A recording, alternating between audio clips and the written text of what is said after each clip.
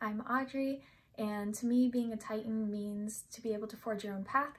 And on that note, one thing that I've learned that I'll take with me beyond high school is that things are often a lot less impossible than they might seem if you just approach the barriers you're facing as problems to solve instead of automatically dismissing an idea you have as impossible because no one's ever quite done what you want to do before. You might end up accomplishing things you never thought you could. So thanks for watching.